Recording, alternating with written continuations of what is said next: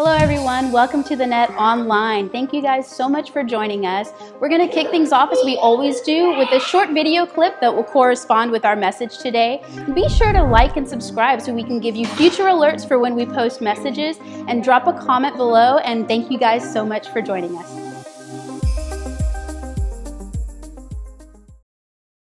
Field. Command confirmed. Please have a seat.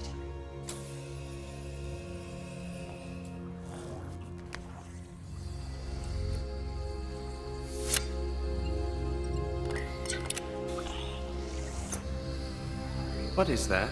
Microscopic robots, designed to wipe out artificial synapses. Nanites. Yes. A safeguard should a positronic brain malfunction. Like mine. Yes, Sonny, like yours.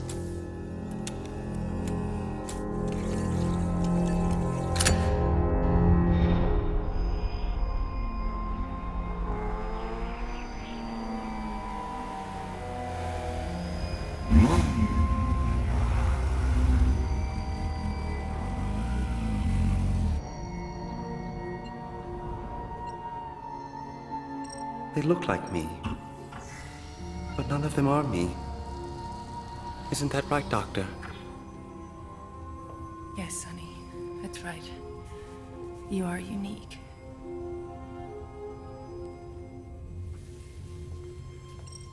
Will it hurt?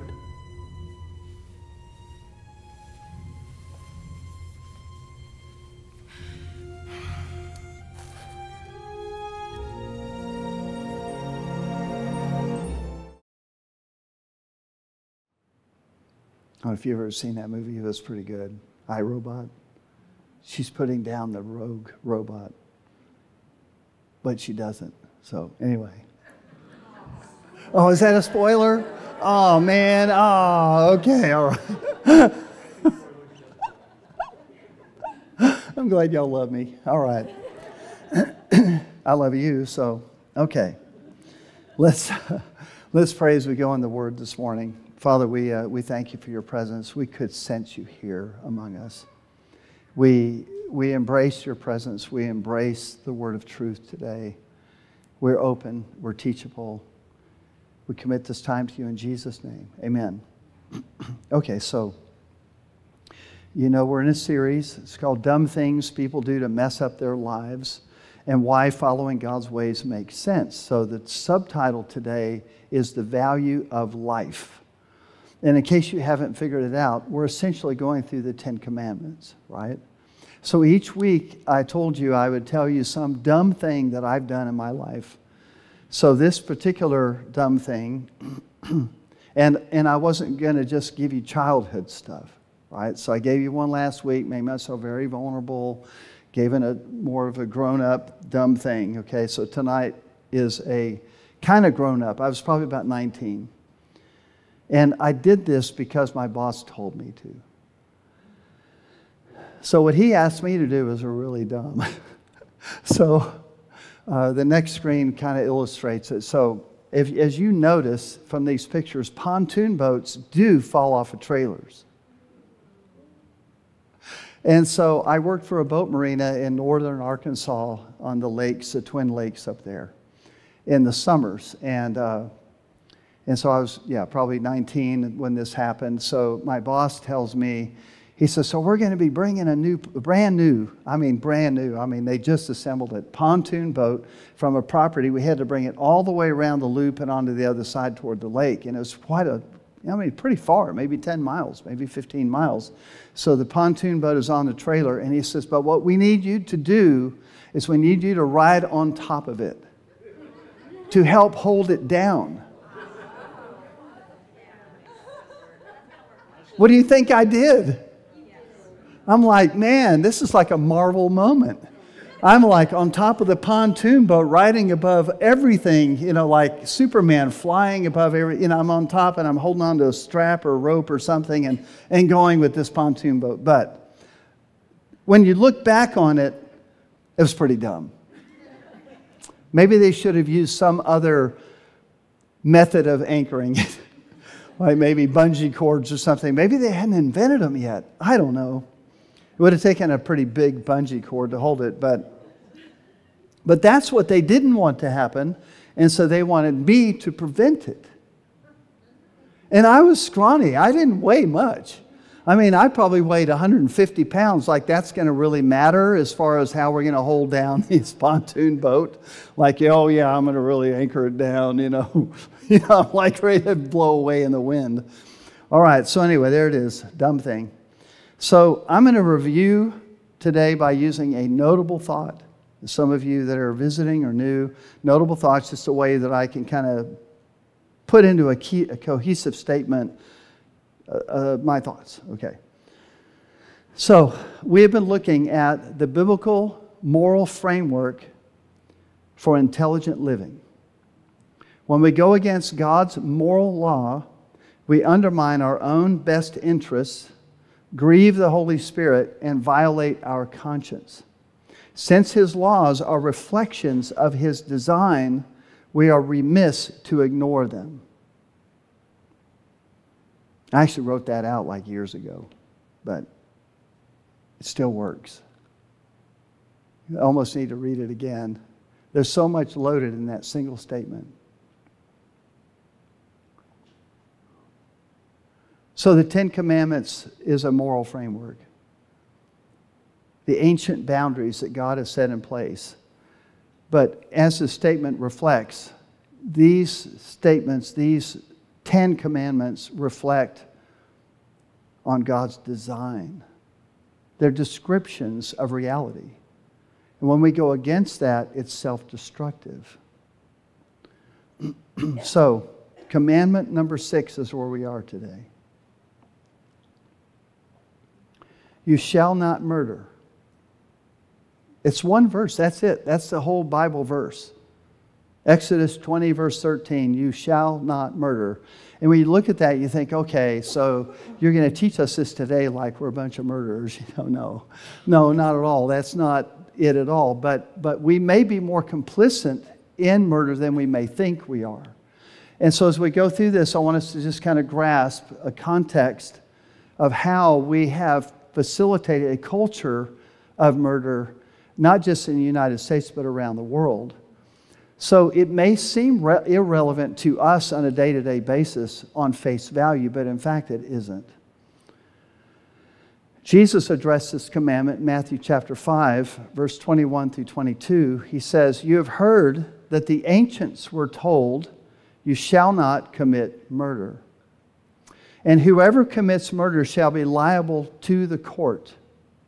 But I say to you that everyone who is angry with his brother shall be guilty before the court, and whoever says to his brother, you good for nothing, or empty-headed good for nothing, shall be guilty before the Supreme Court, and whoever says you fool shall be guilty enough to go into the fiery hell. So we need to be careful what we say and what we say about each other. But Jesus is not negating the 6th commandment, you shall not murder. What He's actually doing is underscoring it.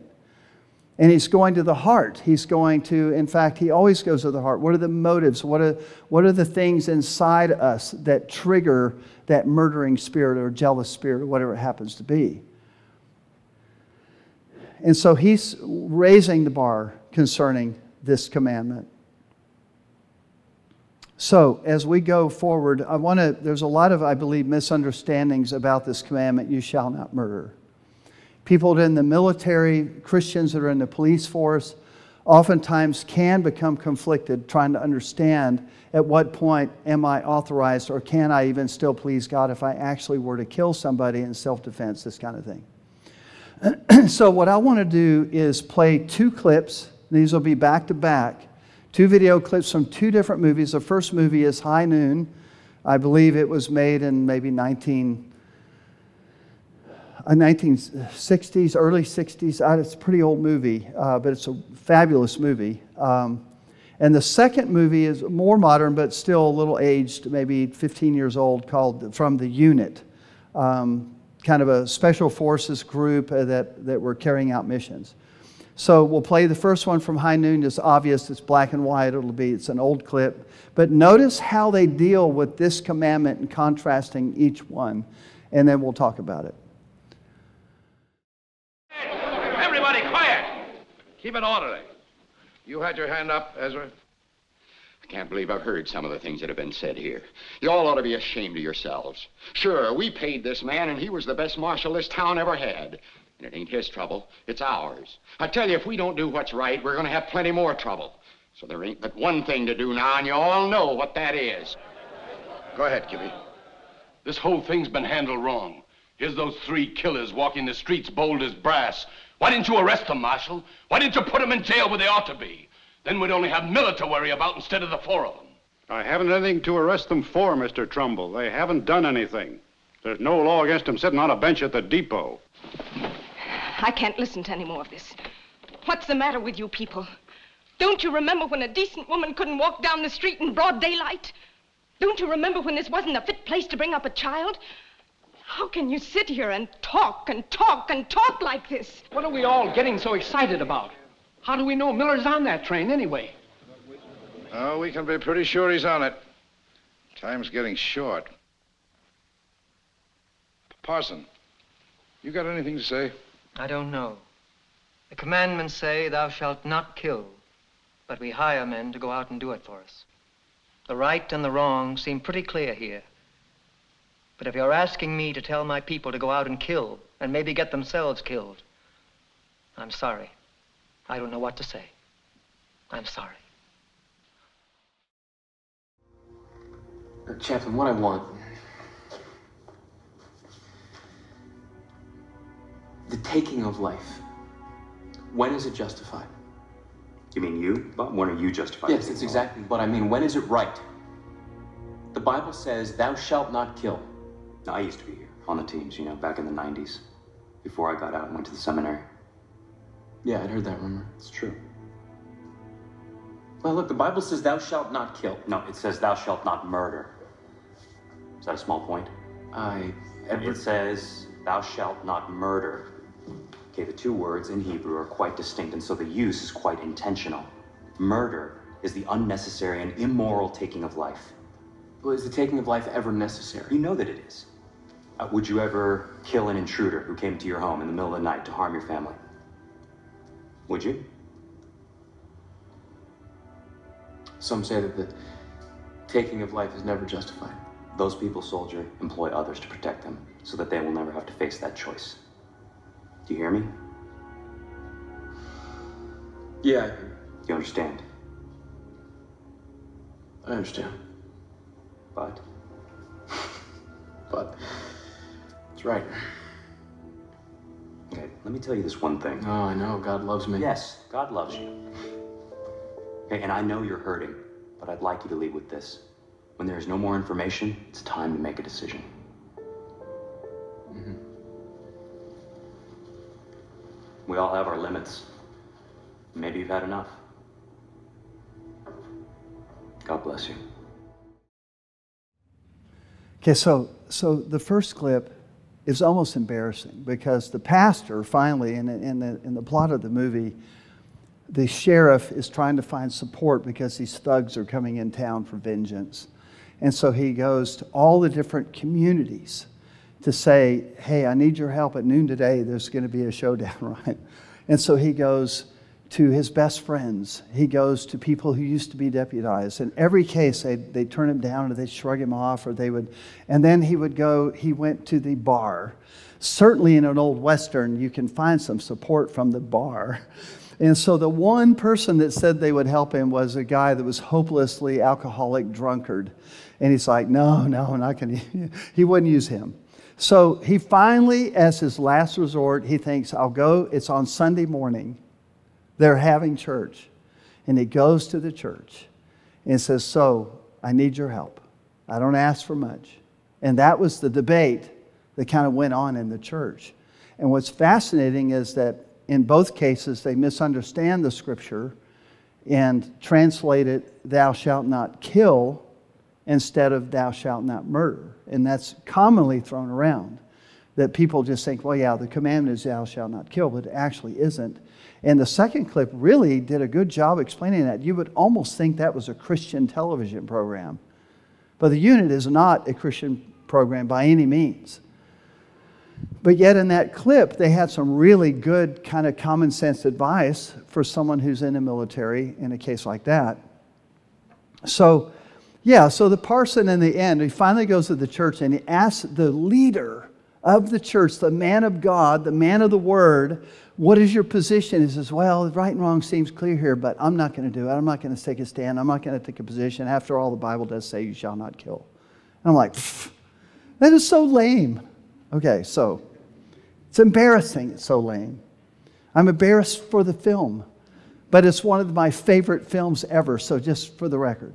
And I'm not going to give you any spoilers on that one. Like you're going to go watch it. Who said thank you? Yeah, okay. Are you going to go watch it? High noon? You might. Okay. All right. Okay, so point is with the contrasting clips is there is a lot of modern day confusion. Some people think that killing and eating animals is murder, for instance. Okay? Biblically, is it murder to eat or kill an animal? I think I have a picture of some monkeys. So there's a well-organized movement that gorillas, apes, and chimpanzees should be included in a community of equals with human beings. Okay, so the next time the chimp comes along and steals your picnic basket off your table, are you going to prosecute him? Are you going to take him to court? Can you put a lie detector on him? Well, they can't talk anyway, so that's not going to work. So the idea of human rights for apes, after all, they're being held in detention centers unlawfully called zoos. I know, I'm being a little bit facetious, but there really is a serious movement that has bought in and believes some of these things. Many believe that capital, in other words, they create a moral equivalency. And it's often a common argument that people use. Well, that's bad, but this is bad too, so therefore it's all bad. Many believe that capital punishment, for instance, is a violation of the sixth commandment, while believing that at the same people that would be against, often against the capital punishment, execution of a criminal, this very same people would also say that it's okay to kill unborn children. So it's interesting how the same people will take the flip side. Once in a while you'll see a pro-lifer who doesn't believe in capital punishment. That's not necessarily an incongruity, but not that it doesn't happen. But by and large, generally speaking, people who are against capital punishment are for killing babies. What's the difference? Is it the same thing? Is this another moral equivalency? Regardless of what you may personally struggle with concerning capital punishment, I do want to make an observation, and that is to say this: they are not a moral equivalency. And an unborn baby is innocent in the purest form of the word.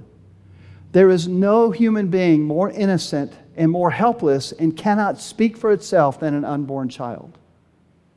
Someone who is in prison, who may be guilty of multiple rapes, perhaps multiple murders, may be essentially a monster. This is not, they are in fact a victimizer, whereas the other, the unborn baby, is a victim. And they're not in the same, this is not apples and apples, this is apples and oranges. They're completely different. It's a different platform of argument that needs to be made on each terms, but not an argument of moral equivalency. So Leviticus actually addresses this in at least a small sense to show that there is no moral equivalency. If you look at Leviticus chapter 24, verses 21 to 22, it says, "Thus the one who kills an animal shall make it good, but the one who kills a man shall be put to death." So the Bible does not create any kind of equivalency, There shall be one standard for you, and it shall be for the stranger as well as the native, for I am the Lord your God. Meaning this is an across-the-board rule. It's life for life. What is he saying? And a lot of times people think, well, gosh, that just, you're killing a human being. And the Bible's advocating capital punishment here.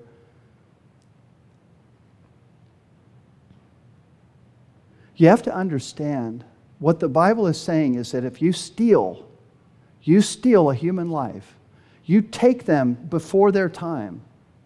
Perhaps they have family members, perhaps they have relationships, perhaps, every one of us represent an investment in our personal life, all that's been deposited in us, all of our life experiences, all that we are investing in other people. If somebody kills somebody, takes their life, they're stealing not only that person's life, but they're stealing them from among the community they're a part of. And so what the Scripture's actually teaching here is that a human life is so high in value, intrinsically high in value. A single human life is so valuable, so precious, so valuable, the only corresponding appropriate penalty from a justice standpoint is life for life. Anything less means that we think that somehow the human life they took, the one who is victimized, is on equal terms with the person that's a victimizer. So you have to remember what the Bible's actually saying is that human life is of great, very high intrinsic value. And so therefore the penalty for taking a human life, murdering a person, must be also the highest price possible to pay. So Jesus used expressions like this. In the New Testament, he'd say, how much more value are you than sparrows or sheep or whatever it happens to be? He would use this contrast. How much more valuable are you as a human being?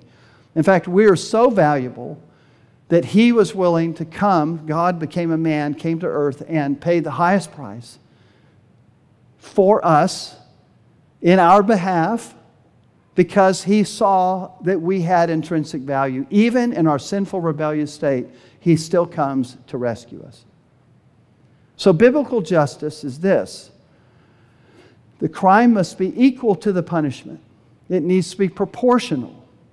This is one of the things that in the justice system is much debate. Is that a proportional penalty? Is that an appropriate penalty? Is that a just penalty for that particular crime or whatever was done? And so a human being is irreplaceable. And the idea in Leviticus is that an animal is replaceable. You follow? But a human being is not replaceable. Some people believe in pacifism. That is, among some Christians, that any form of killing, even a police officer carrying out his duty, would be somehow intrinsically sinful or wrong, morally wrong.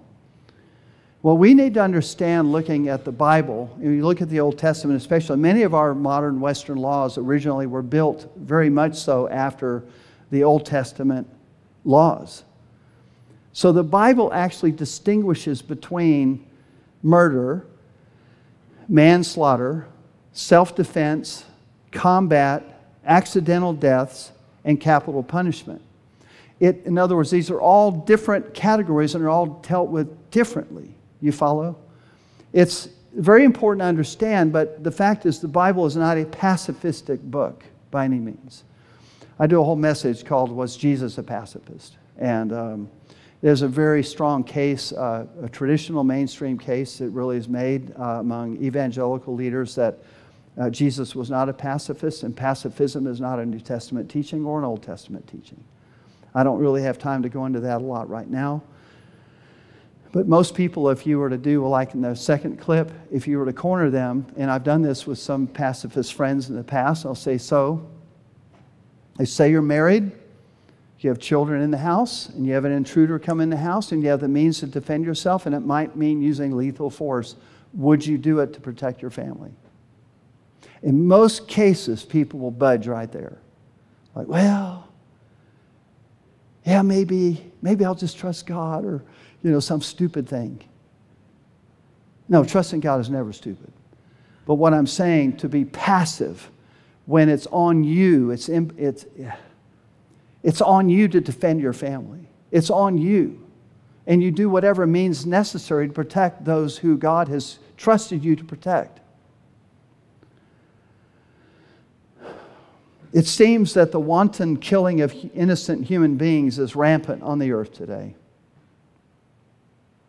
I remember when ISIS was on a rampage throughout the Middle East. They were targeting Jews, but they were also targeting Christians. And they had the most gruesome tortures and the most gruesome methods of extracting confessions and things out of them. I mean, it's hard. I mean, I can't even describe the types of things they were doing to people. They're so inhuman, so monstrous. And I remember at that time thinking, we need to do whatever we can to stop them. And actually, we did. In conjunction with our allies, we really, to some extent, kind of eradicated ISIS. The problem is they morph into other groups. And so what we have today is Hamas and Hezbollah. And they are the new ISIS. They are just as cruel, just as murderous, just as barbaric as ISIS ever was. And I would bet you anything that many of the same exact people are a part of these groups as were a part of ISIS. And most of it fueled by Iran. So you look at these people and you look at the brutal murders, you look at what happened in Israel recently, where they came in and just literally murdered 1,400 people. And now they have, 230 people that are hostages. But don't think for a minute that these groups, diabolically evil as they are, don't think for a minute that while they're going after Jews, that somehow that means that we're exempt. And by the way, Israel had a disarmament policy where they had everybody stripped of personal firearms and this kind of thing. And I remember when I was in Israel, but that all changed the day that happened. Everybody got a gun. Everybody got an AR. Everybody got handguns. Everybody armed up. And the government said, arm up. We can never be in a place again where we can't defend ourselves, where we cannot defend our families. Self-defense is a fundamental human right. Jesus believed in it too. He used it in one of his parables. It wasn't the point of the parable, but it was a sub-point, if you will. Remember, he talked about the thief comes in. If you knew what time he was coming in, you would be ready for him. You'd prevent him. Remember that? So the whole premise of that was, if you knew what time he was coming, you'd be ready to defend your home. But Jesus assumed that everyone understood that that was an element of self-defense, that you have every right to do that. So, these people hate you and I as much as they, maybe not quite as much as the Jews, but almost.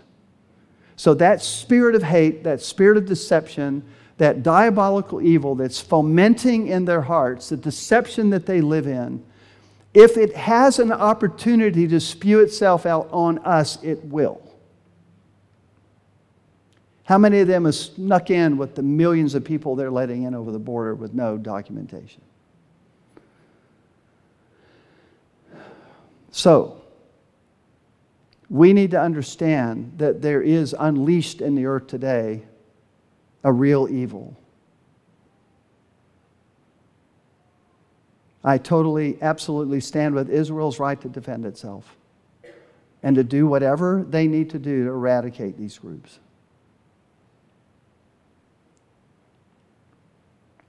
You know that we have forces within that aren't Islamic.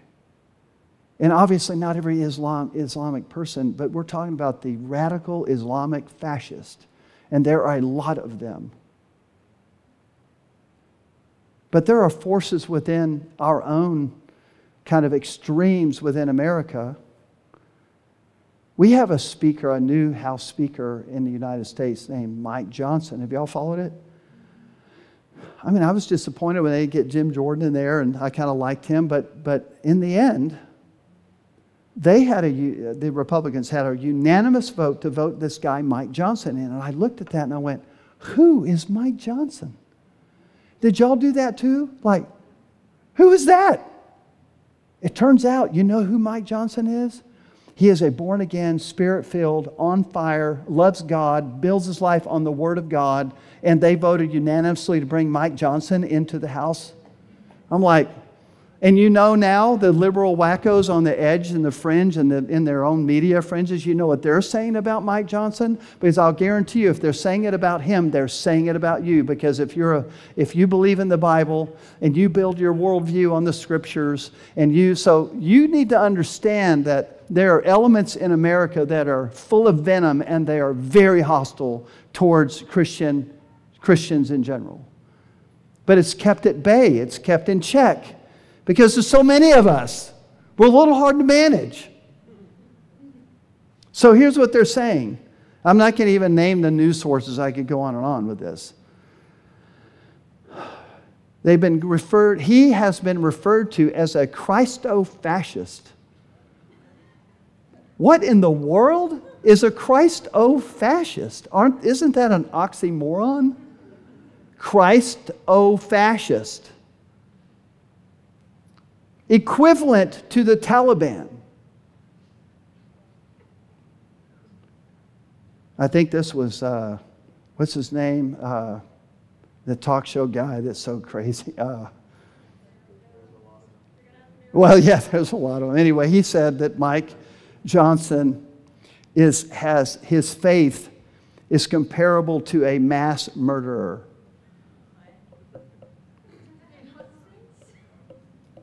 Well, you know what they're saying, so is your faith. Because he's of the same flavor as us.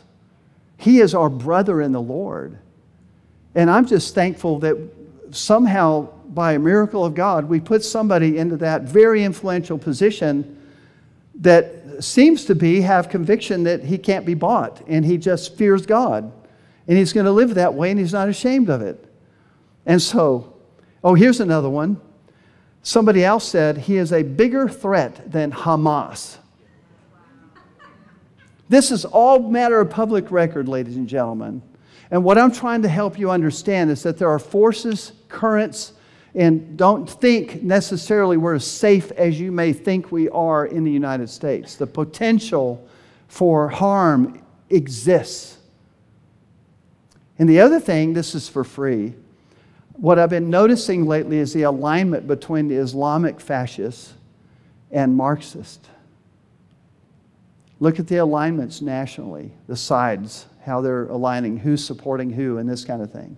And so what you see is that the Marxists are fueling and supplying the Islamic fascists. And so you have these demarcations around the world. I thought it years ago. I thought there's got to be a link between the BLM, the Antifa protesters. This is for free too, it's not in my notes.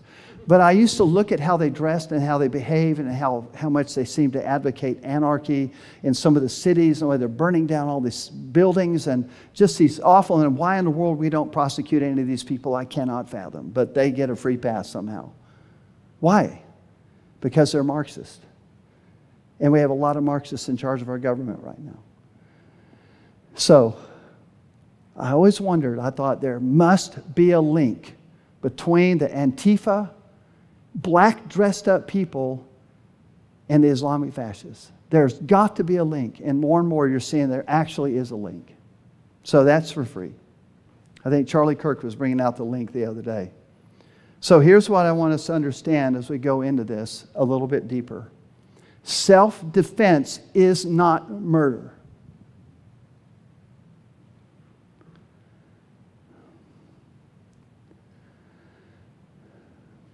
The role of civil government to bring about just and fair laws is still upheld in the New Testament. You see Romans 13. I'll just read the first 3 and 4, verses 3 and 4. This passage really is marking out the role, the godly role of civil government, what it should be doing. And it says, for rulers, in other words, rulers should not be a cause. For rulers are not a cause of fear for good behavior. At least they should not be. You see, you understand, he's projecting out, this is the way it ought to be, this is the way it should be. They should not be a cause or are not a cause of fear for good behavior, but for evil. Do you want to have no fear of authority? Do what is good, and you will have praise from the same, for it is a minister of God to you. So that means the civil authorities, the minister, the police officers, the next guy that pulls you over wants to give you a ticket and all that. The Scripture is saying they are a minister of God. To you. They're serving, they're a minister of God to you. In other words, they're serving you also, essentially, for good. But if you do what is evil, be afraid. For the government, it's not referring to that particular officer. It's talking about the role, the position. For it does not bear the sword for nothing. For it is a minister of God, a servant of God, an avenger who brings wrath on the one who practices evil. So they actually are representing a taste of ultimate wrath. They're representing God. And when we do wrong, there are consequences for that. So this minister of God, and you could extend this to whether it's police officers or whether it's soldiers or people that we, the people, have commissioned to defend our nation, the military, so forth. It says he does not bear the sword for nothing. What he's saying is that these people are allowed lethal force when needed. And that's New Testament. There's a lot of people that don't like that. That's why they just want to read the red letters, because there's too much of what Paul says they don't like, they don't agree with. I don't agree with that.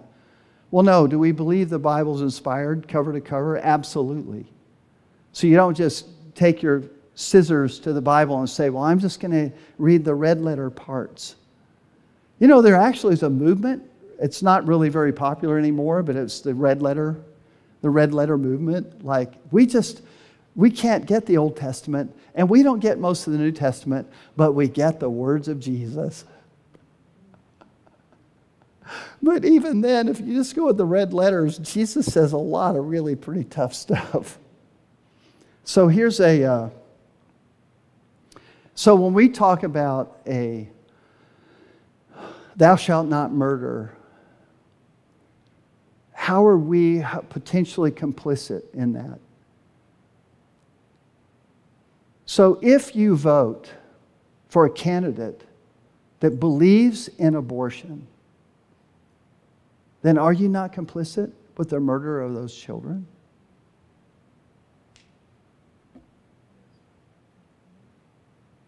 Maybe you say, well, I know better now, I've learned better, but I did vote for Obama. Well, you need to repent.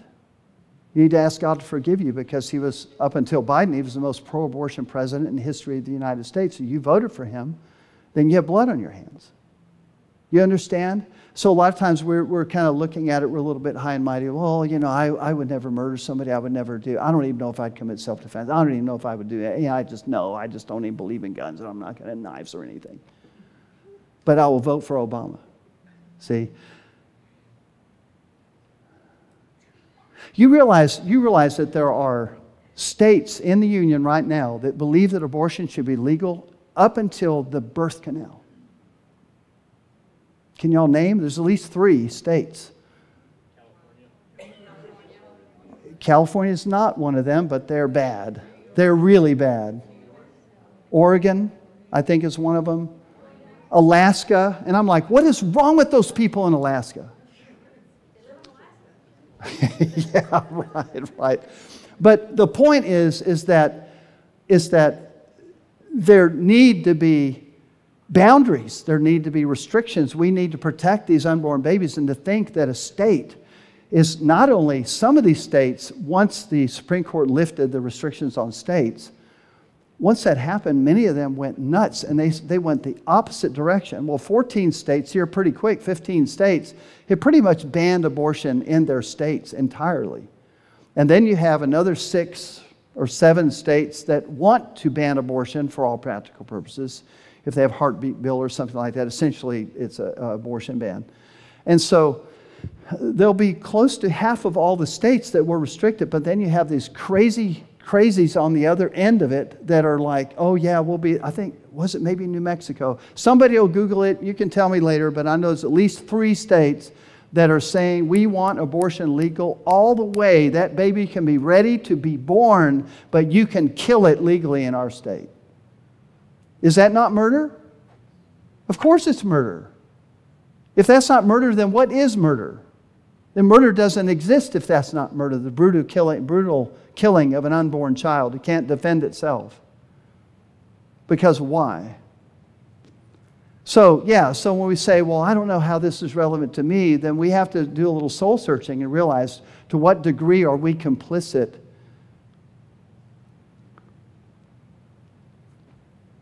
Well, as you say, well, I don't know if I want to get involved in politics, and I don't know if I believe in a political solution. But do you know why Texas banned abortion? Because we've been involved in politics.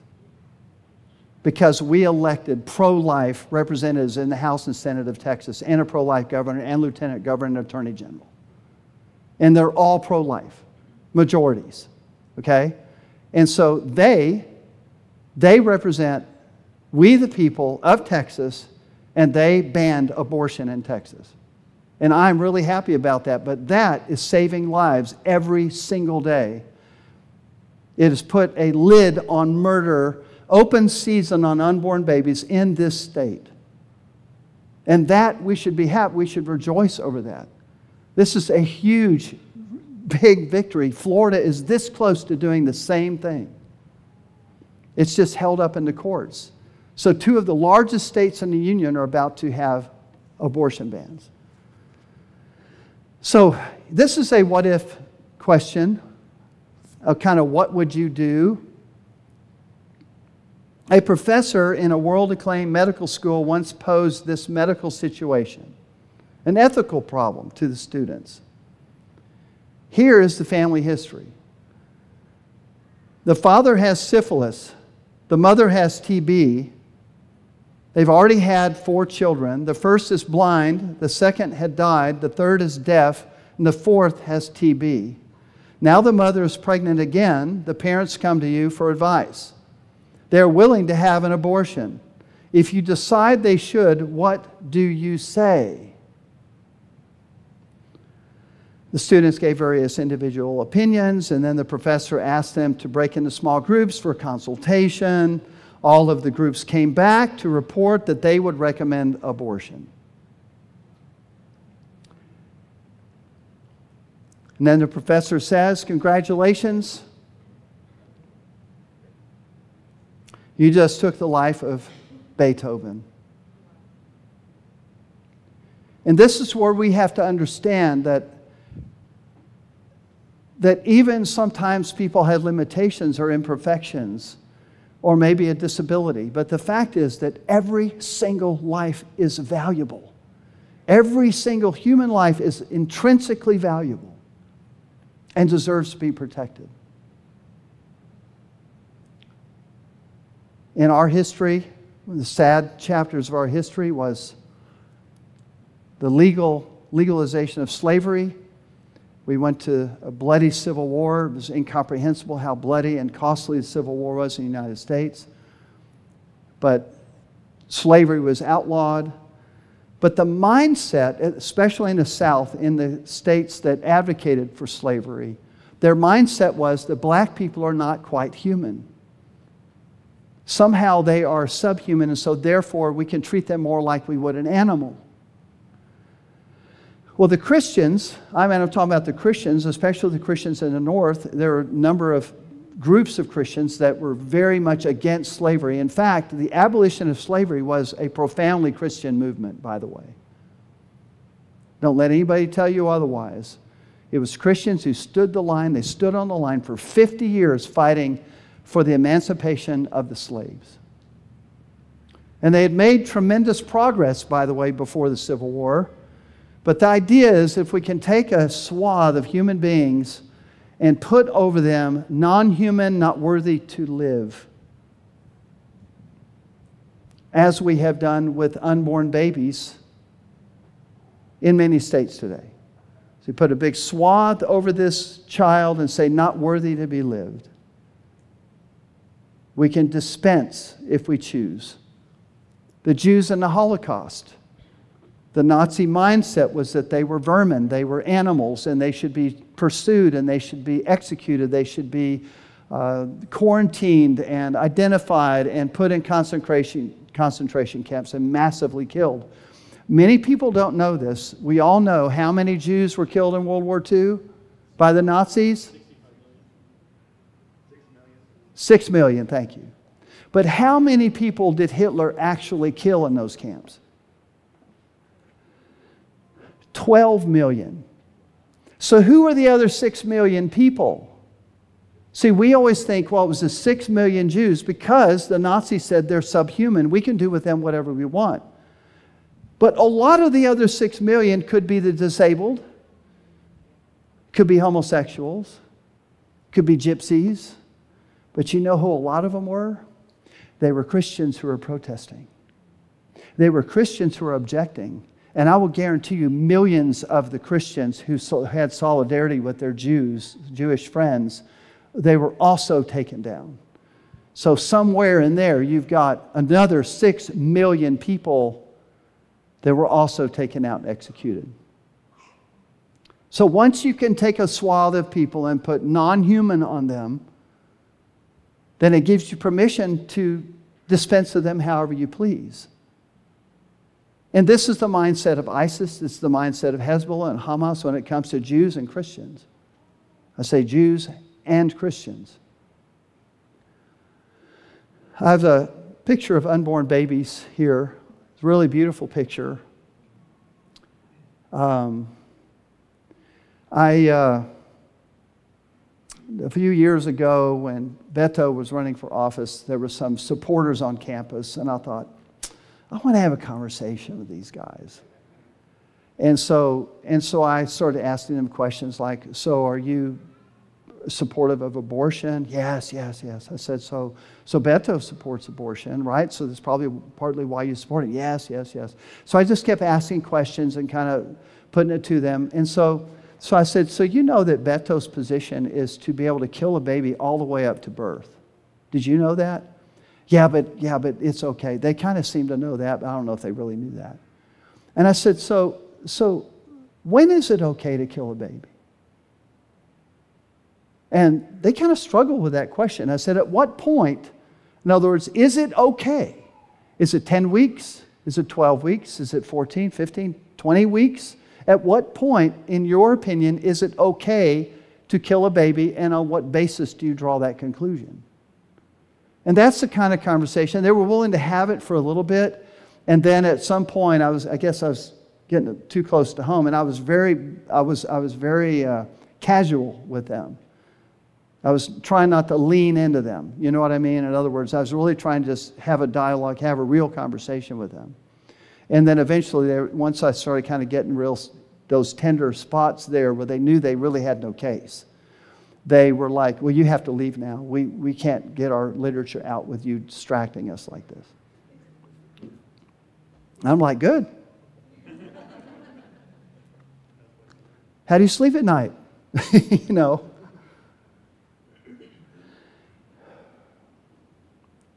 So basically, I think an unborn baby is not human until birth. And there's some people who believe it's not even human right after birth. And then you come with the idea of the infirm or the handicapped or the mentally disabled. And all the way down the line, there comes to be a point where maybe they're not quite human either. But we have to understand that we are made in the image of God, and every human being, whether we're short, tall, fat, skinny, doesn't matter. We all intrinsically have value in the eyes of God. Are we becoming a society that decides for others when their lives are no longer worthy of living? So I have a quote from Francis Schaeffer. He was a Christian philosopher back in the 70s. He said this in 1978 approximately. He says, will a society which has assumed the right to kill infants in the womb because they are unwanted, imperfect, or merely inconvenient, have difficulty in assuming the right to kill other human beings, especially older adults who are judged unwanted, deemed imperfect, physically or mentally, or considered a possible social nuisance, The next candidates for arbitrary reclassification as non-persons are the elderly.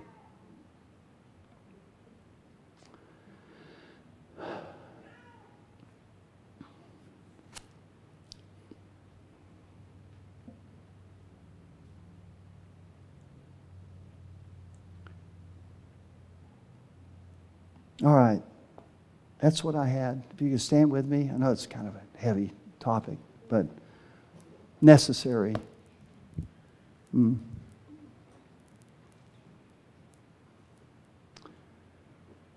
we could just take a moment. I'm just going to pray. Just pray with me. If you've ever assisted someone, maybe you had a friend that was going to get an abortion and you didn't plead for the life of the baby, you didn't stand up, you didn't say anything, or you, even worse, perhaps even drove them to the abortion clinic or assisted them in some way, then there's grace. This is the most amazing thing about our message. Perhaps there's someone here who's actually had an abortion. And I want to just really urge you to understand that God extends grace towards you. That when and one of the problems is because of the pain that surrounds this, we don't want to necessarily admit it. Yes, I was complicit. I was in violation of the sixth commandment. But that's also where you find your freedom. Jesus came to save sinners, not the righteous. And so when we can come to a place of honesty and admit, yes, I did this or I did that, and we can say that honestly before God, it's then that He extends. He came to save us sinners. He came to save us while we were sinners. Christ died for us. So, but as long as we have minimized and explained it away and said it's not relevant, even something as simple as voting for a radical pro-abortion candidate, in a way, all these things are framed in with a need for mercy, for the need for grace and repentance, right? So God, I just pray right now for everyone in this room that if there's been compromise regarding the sixth commandment, thou shalt not murder, we ask you to cleanse us. We ask you to wash us. We ask you to forgive us where anyone in this room has crossed lines, and now they look back and they realize, I really regret that. And God, we just thank you that your mercy extends even to this. So God, we just invite your grace to come. We invite your mercy to come. We invite your cleansing to come. And Lord, I pray for release on any human being in this room right now, any of our men or women in this room right now that in some way have a realization of guilt. And God, I pray right now that as we repent and we come before you honestly, that we will experience your grace. There's not a single person in this room who is not desperate for your grace. Come, Holy Spirit. Cause cleansing and release from guilt and shame to come. We need you, Father. We call upon you, Lord. Thank you for Jesus. Thank you that you paid the price for our cleansing and our forgiveness. Wash us clean and we're clean, Lord. Thank you, Jesus. Thank you, Jesus. Thank you, Jesus. Thank you, Jesus.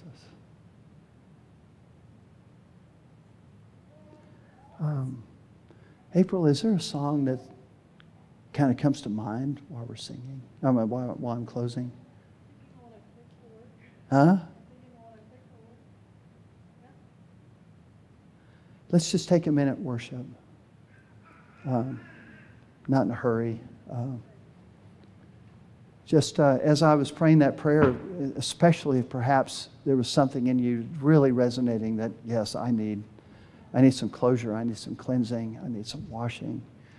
While we worship right now, just take a moment and just present it all to Him. If you don't know the Lord, if you haven't been born again, Jesus said, unless you're born again, you cannot see His kingdom. If there's someone here not born again, please don't walk out of here the same as you came in. I just really, is there someone here this morning who say, I don't believe, I'm not sure, I don't think I'm born again. I need to get right with God. Is there someone here this morning who would just say, yes, that's me, and I would love to talk with you? Just slip your hand up if you could real quick.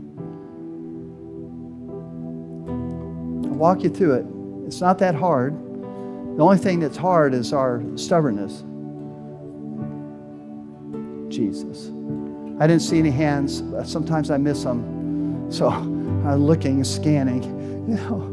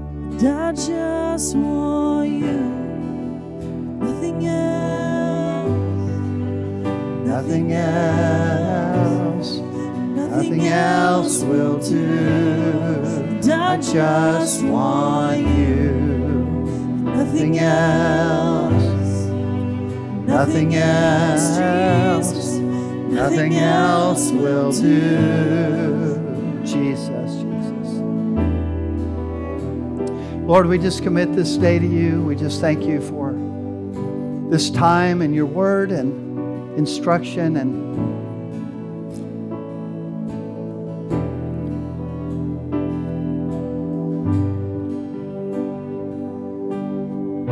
we pray it all in Jesus' name. Amen. Bless you guys.